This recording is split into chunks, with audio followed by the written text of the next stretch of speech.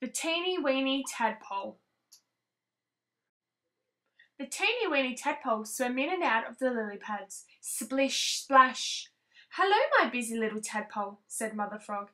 "It's a lovely day for splashing and leaping."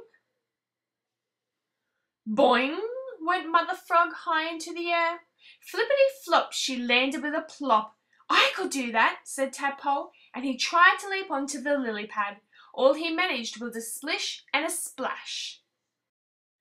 "Mum, why can't I jump like you?" asked the Tadpole. "Oh, but you will, Tadpole," said Mother Frog. "You will. Just keep splishing and splashing." Tadpole swam off downstream.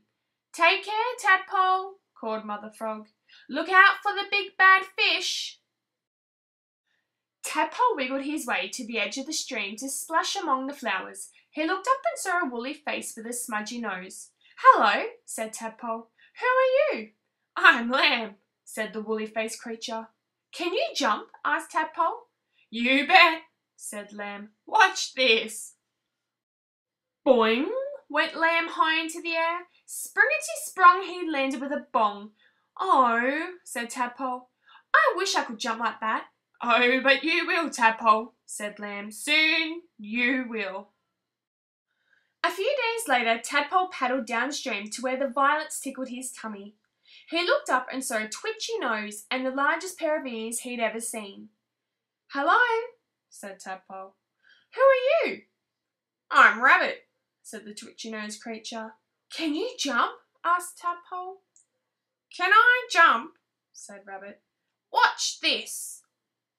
Boing went Rabbit high into the air. Jumpity-bump, he landed with a thump. "Oh my," said Tadpole, "I wish I could jump like that." "Oh, but you will, Tadpole," said Rabbit. "Very soon you will." Several days later, Tadpole swam out to where the giant bulrushes wobbled in the wind. He saw a pair of bug eyes and two springy legs. "Hello," said Tadpole. "Who are you?" "I'm Grasshopper," said the bug-eyed creature. "Can you jump?" asked Tadpole. "Of course," said Grasshopper.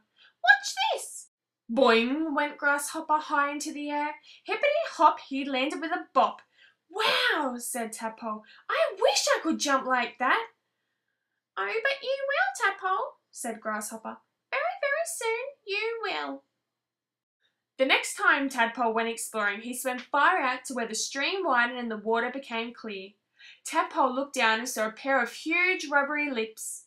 "Hello," said Tadpole. "Who are you?" "Hello," boomed the rubbery-lipped creature. "I'm a big bad fish and I eat tadpoles." The big bad fish chased Tadpole up and down and in and out of weeds, getting closer and closer until... Boing!